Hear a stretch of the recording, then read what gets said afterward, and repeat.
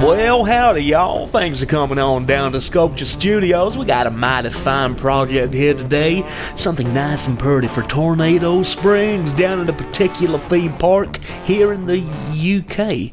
Oh, it's in the UK. Paultons Park here in the UK to be exact, where we're delighted to be creating some large-scale outdoor theming for these guys once again.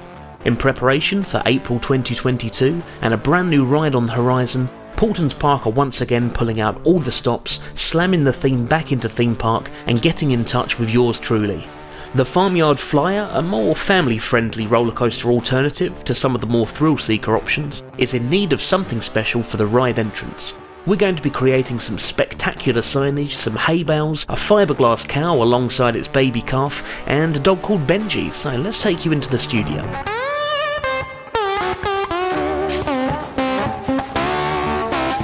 Here we are, ladies and gentlemen, in England, UK, around Europe and across the pond to the USA and everywhere else.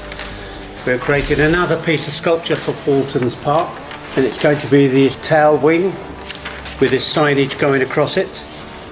And we're going to create it in polystyrene first, make a fiberglass cast and everything else, and artwork it and add metalwork. The bit we're going to start with first is we've taken this band of planking with signage, we've straightened it up, and that's the total measurements of the whole thing. So let's see how we go from here. The very beginning stages. So that's here, Kevin and Liam are cutting out blocks to create the signage itself. We've got to start somewhere, so we may as well start here. Wish us luck.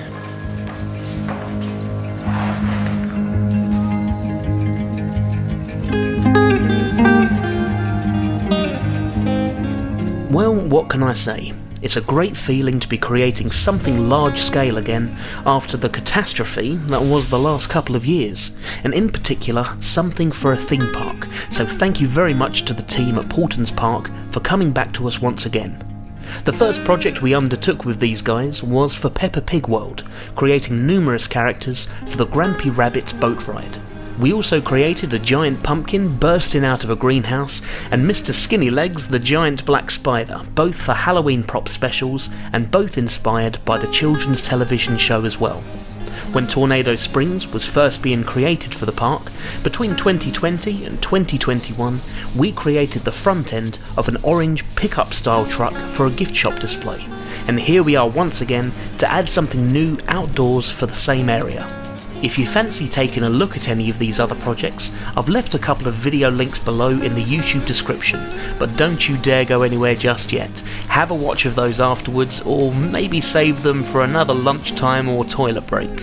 As ever, we're beginning this project blocking out from polystyrene. The majority of what you see here on our channel is done right here by hand in our studio. So these have all been mapped out and hand cut using hot wires, and now we've gone to town with stonemason rifflers. Rather than simply airbrushing grain on later to give that wood effect, we're giving this a more three-dimensional sculpted element for that punchy, rustic and weathered board look, and the airbrush work will simply accentuate these details even more later on. Now, you won't believe the amount of emails and messages we've received even since our last video about our secretly sourced sticky back tinfoil. Please get in touch if your curiosity is getting the better of you. The foil basically protects the foam from the resin going on top. The foil's a non-messy material, easy to apply, or we make it look easy, put it that way. You're sneaking up on me. It's right in front of you. I didn't see it.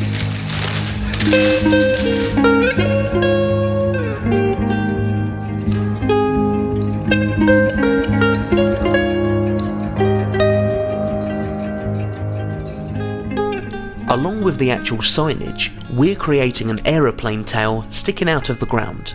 Not only does this need to be visually strong to look at, but at over 4 meters tall, it certainly needs to be structurally strong as well. This needs to support the combined weight of the planks, the lettering and the engine badge at the top, held up over the public's heads, and be solid enough to not be able to twist and blow in the wind, as that sign and the tail of the plane won't be particularly aerodynamic if hit from the wrong side. Though we'll be creating custom metalwork later on to install inside the job, it's important to bear this in mind now, so we can plan ahead with the carving and any glass fibre work, conscious that we need to allow space for this. Though at first glance it's a relatively simple shape, it's a lot of measurements, working out and mapping onto the polystyrene to ensure that we get the most out of each block without too much wasted material. This will still need to be carved, of course, to refine the shape, but it's helpful to get this as close as possible for the initial cuts to save any major alterations later on.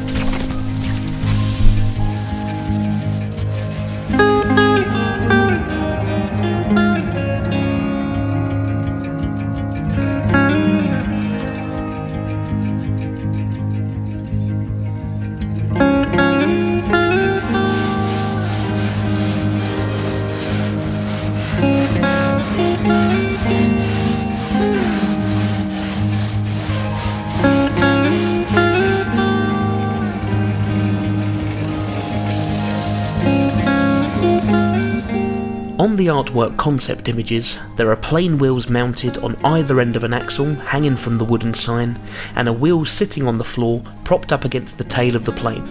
A half-wheel master pattern is being super satisfyingly turned on the lathe here. Careful not to turn anything too large, Aden, we don't want to burn the motor out like last time. Then we're creating a fibreglass mould in order to create 6 identical casts.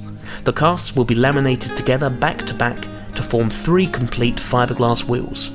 When creating replica casts in a production run, it's always important to clean up and finish everything properly through every stage of the process.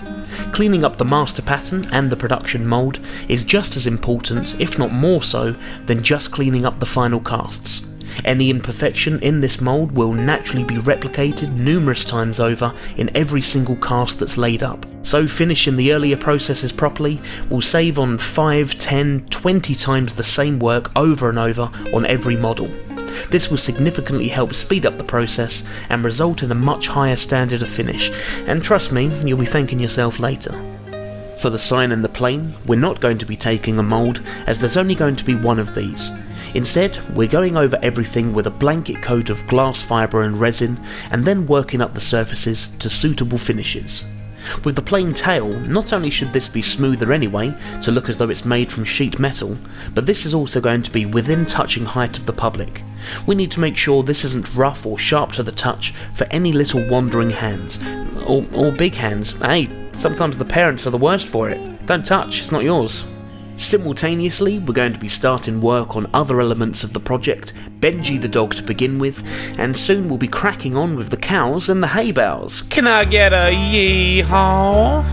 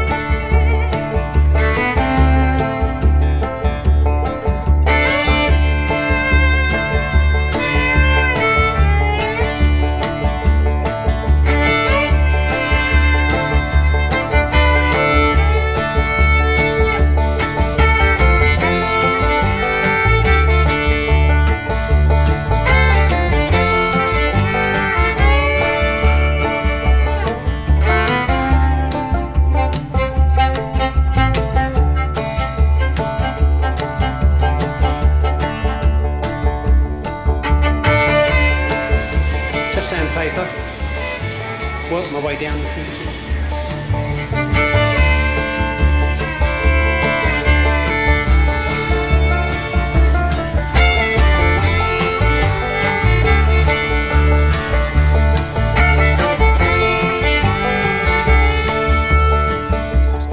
Sticky backed foil strikes again, but this time we're also going over with an extra layer of a thinner foil and a water-based wallpaper paste. This allows for a quick extraction of the polystyrene pattern from the fiberglass shell when it comes to taking this apart later. We've carved out a square window section so that an LED queue time sign can be installed later on. We've been provided with one of these units, so we're going to make sure this is a nice snug fit.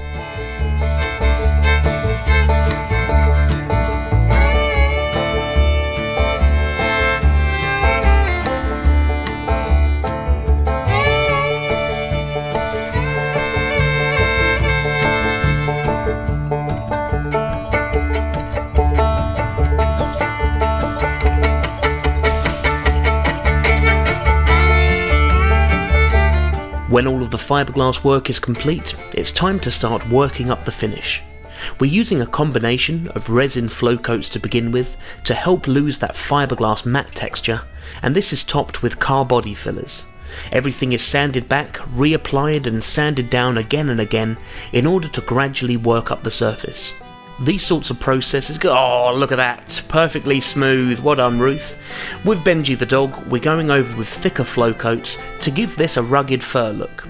These sorts of cleaning up processes are often breezed over in just a few clips, but this is where the real time needs to go into the project.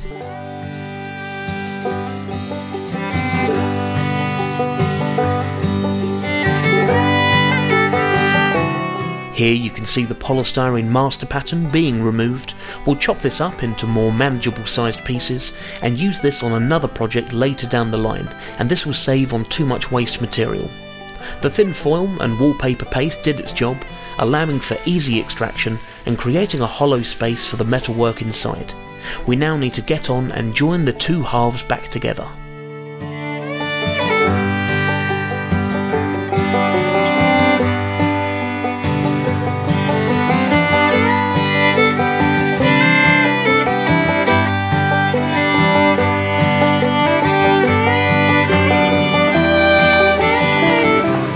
Created a wooden area here and a wooden area on the inside, all laminated on nice and strong, and we're going to laminate and weld these areas to here so then bolts actually stay in the back surface and then poke through the two.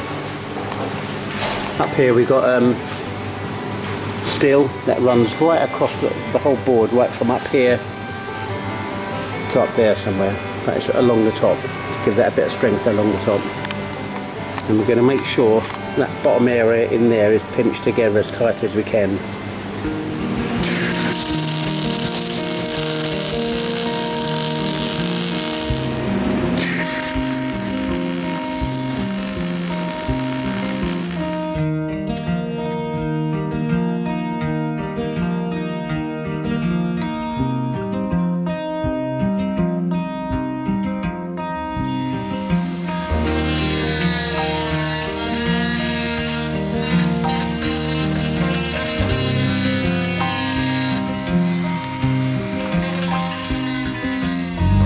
So what's happened over here, lads? Put it in the wrong place, haven't we? What's going on? Well, that should be over there, about 200 mil, that top piece. Oh, for God's sake. Get it off there, Kev. Get it off.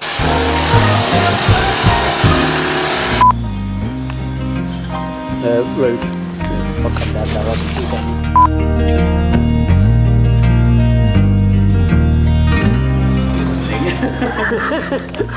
I like it up from the side.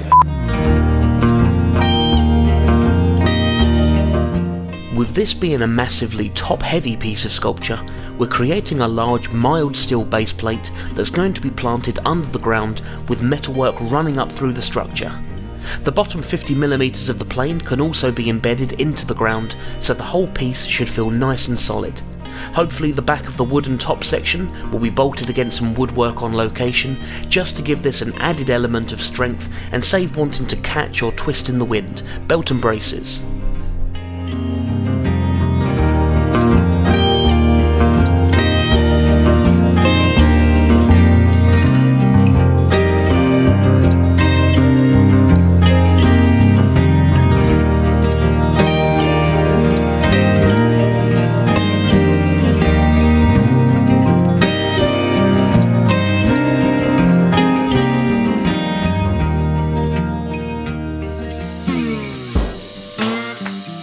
Time to start putting everything together. In order to finalise exactly how the metal works fitting inside the job, we better put the job together in the first place and offer everything up. This is going to be positioned, held in place and laminated together from both the inside and the outside. Purely a fibreglass structure at this stage, and then we'll see how the metalwork currently fits inside before Aden goes ahead and reinforces everything. We're going over with a couple of tabs first just to keep everything in place, and then we're reinforcing with glass fibre mat. Going over the exterior means there'll be no split lines or cracks if there's ever a bit of movement, but of course this means it now needs to be thoroughly cleaned up, flow coated with resin and smoothened down to blend in with the rest of the fuselage.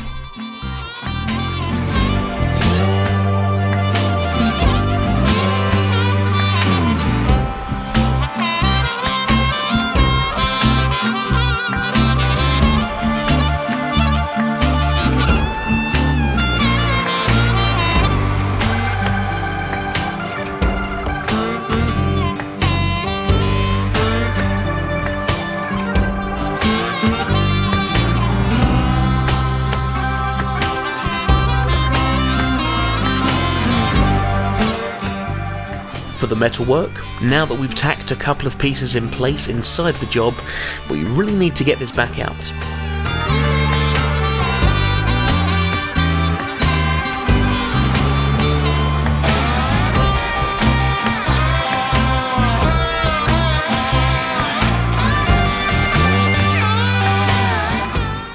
Aden needs to go to town and reinforce all of the internal structure, re-welding all of the tacked points and adding extra pieces in, and I mean, health and safety probably wouldn't advise testing a frame in such a way, but you can see how much faith we've got in Aden's welding. We've also got someone in for a little work experience, something that doesn't happen too often here. Tom's joining us in the studio for a couple of weeks' work. He doesn't get a caricature after only a couple of weeks. That's something you really need to work towards. Hi Ruth. Hello. What are you up to today? Refilling and refilling. I'm trying to get it perfect.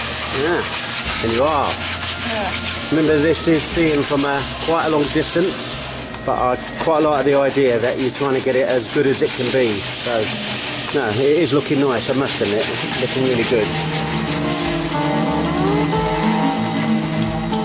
As always, particularly with a blanket coat of glass fibre, where this hasn't been pulled straight from a mould, this requires a lot of cleaning up. The gel coat layer of resin floods the surface and does somewhat remove the majority of the fiberglass texture, but this is far from perfect and far from the finish we're looking for. A good few days is spent sanding down and, as Ruth says, refilling and refilling. We repeat the process until we're happy with the outcome. To make sure the metalwork is all in good shape to be permanently fixed inside the fiberglass body, the weld lines are cleaned up and the whole frame is treated with a red oxide for rust protection when it's exposed to the elements.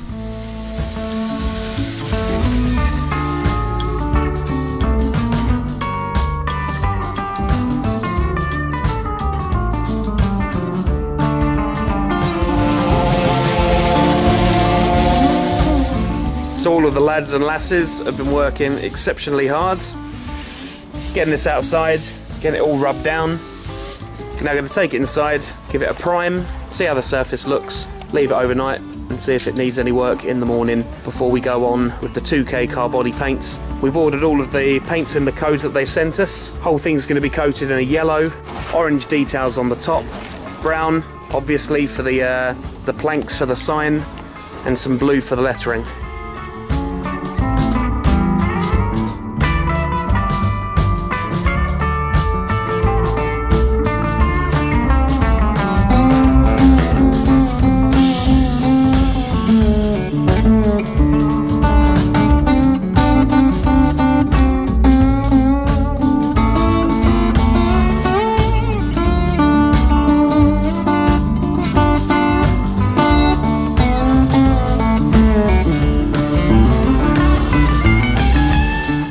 For the trapdoor section on the back here, where we can gain access to the inside and the theme park staff can gain access on site for the Q-Time box fitting, we're going to be using anti-tamper bolts around the edge, and these will blend in with the rest of the rivets on the plain body.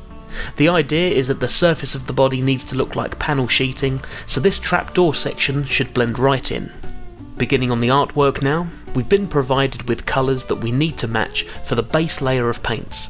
At first glance, these colours look a bit too cute and cartoony, perhaps a little too saturated, but that's why they're only a base layer, and it's our job to dishevel this to blend in with the rustic aesthetic of the ride area. Grooves are being cut straight into the surface and rivets drilled out, and you'll soon be able to see the effect that this has on the overall look. It's all of these extra 3D details, like the carved grain on the wooden planks, the fur on the dog, and areas like the plain surface that just bring things up a notch. Rather than simply a flat paint finish, it just takes everything to another level. Speaking of another level, we better get the big ladders out.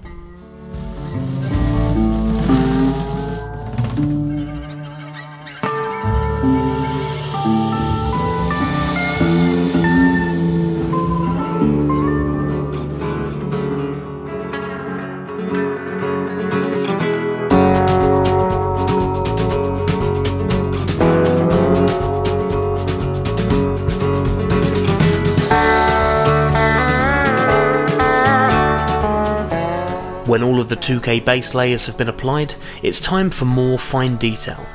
For the planking on the sign, Aden is emphasising the 3D depth of the carving and dusting over the flat base colour. The insignia on the tail of the plane is being mapped out, and remember that any detail going on the plane, whether it's drawings, paints, vinyls, everything is applied by hand. To go along with the plane and the dog, we're also going to be working on a few other items for the ride area. The client has asked for some hay bales to be made that can withstand a little endurance outside in the elements. Starting with wooden crates, we're impregnating real hay or straw. I never know which one's which. One of them's a blade of grass, the other one's a round grass? I don't know. We're impregnating one of these with a resin so that it both sticks together and sticks to the wooden box, but it also has a form of wind and moisture protection. If this were a real straw or hay bale, whichever one you prefer, left untreated, you could have small animals nesting inside, and this would eventually break down. We're also going to be creating a large cow with a fibreglass cast taken from our existing mould, and this is actually one of the few sculptures that we retain a mould for here at the studio. A baby calf to go alongside it we've purchased online on this occasion, purely for speed, as this was a later decision by the client, and we've still got a deadline to meet. That doesn't mean the work on these cows is over, far from it. Naturally, a cast from the mould of the large cow needs to be extracted, joined, cleaned up, prepped and artworked, and this is only fitting that the baby has the same treatment, so they both look like they're related.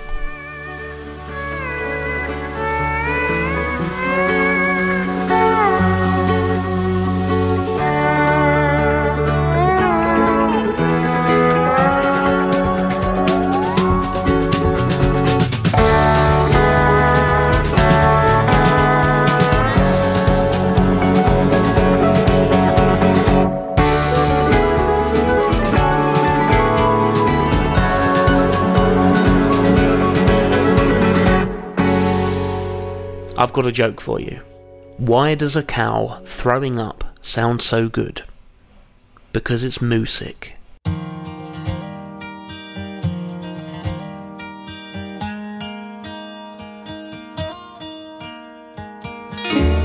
Come on, don't act like we don't treat you guys good.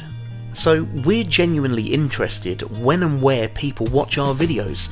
Are you having your dinner at home? Are you on a lunch break at work right now? A commute home on the train?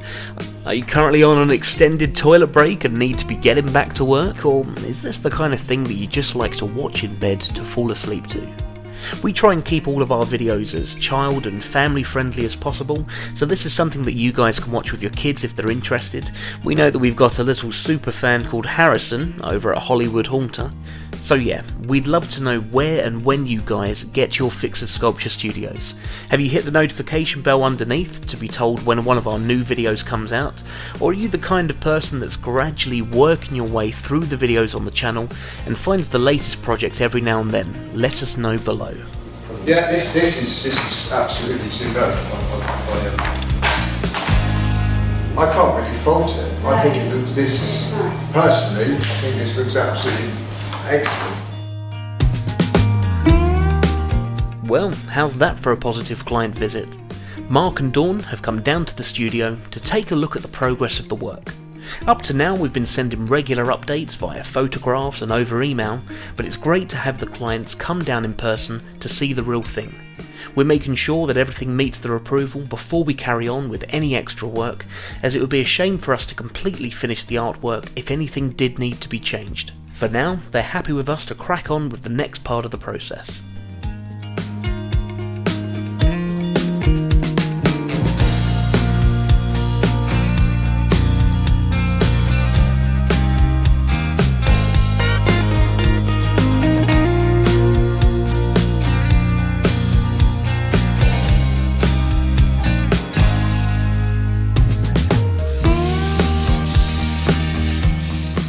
Over the top of the car body paints, we're going on with a 2K lacquer. This, we very much hope, is expected to be outside for many years to come, so we're giving this a few passes of a durable exterior finish. At the moment, the current artwork is a little flat matte, so this semi-sheen lacquer, particularly on the metal elements like the plane, also helps to bring this to life and pop out in the sunlight.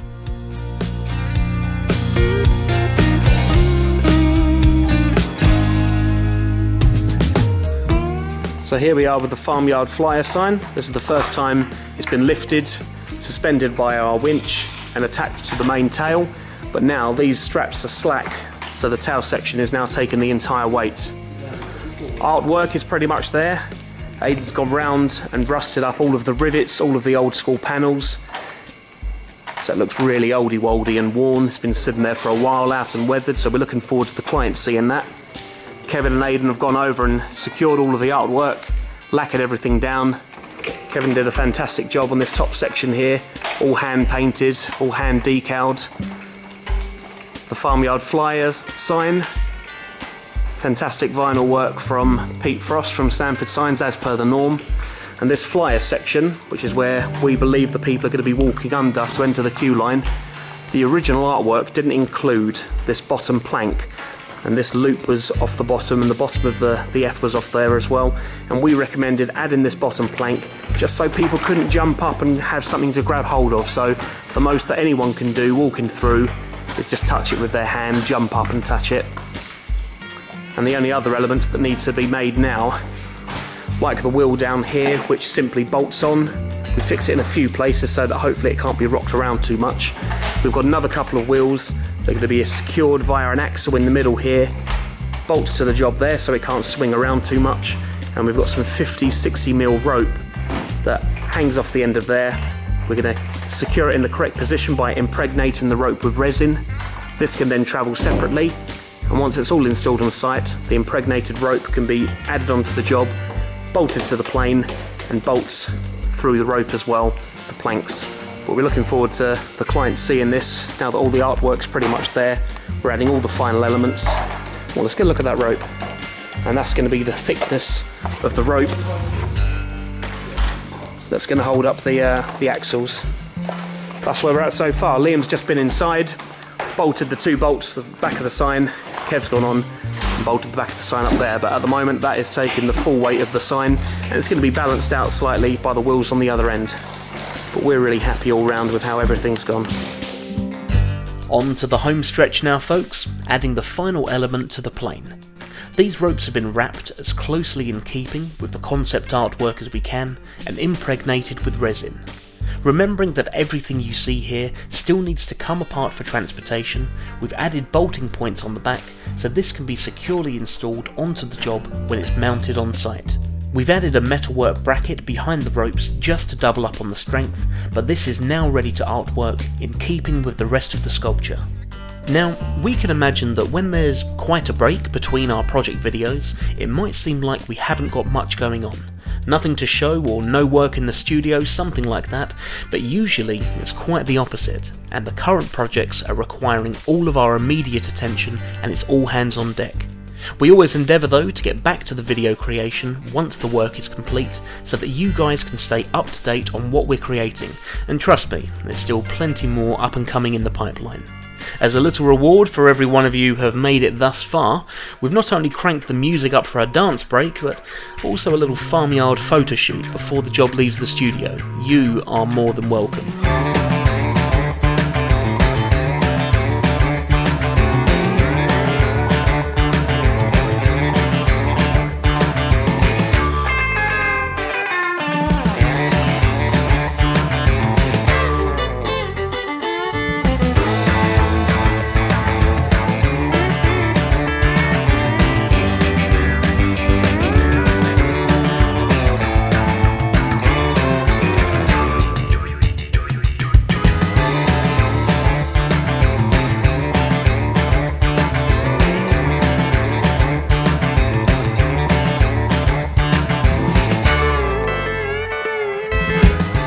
Just taking a second to say that we really appreciate all of the patience and the continued support of our followers wherever you guys are in the world, with particular appreciation to all of our subscribers and our active patrons.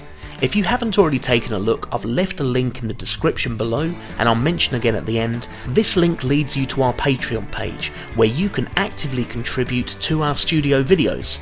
You can support us for as little as a couple of dollars or a couple of pounds, and it all goes towards everything that you see being created for you in this video today. Hopefully our videos are only getting better and better, so we'd love to have as many of you guys on board as possible. A massive thank you to AdventureAaron, Theme Park Xtra and Theme Park Worldwide for their fantastic behind the scenes peeks of everything being installed. You can take a look at more of their content in the links below, and of course a big thank you to the team at Paultons Park. Theme park projects are very much something we love being involved in, so thank you for coming back to us once again, and we look forward to any projects in the future. Please feel free to leave any comments below, as they're always appreciated, and hit the subscribe button and the notification bell for our latest videos. You can follow us on Facebook and Instagram via the links below, and for all of our true die-hard fans out there, of course, you can now become a patron of our studio. All of our supporter contributions go towards the creation of these videos, so if you guys enjoy our content, you know what to do. Becoming one of our credited patrons means you'll be featured at the end of our upcoming projects like these guys here, so visit the Patreon link with this video to show your support. However big or small, it's greatly appreciated from all of us here at Sculpture Studios. Thank you very much for watching.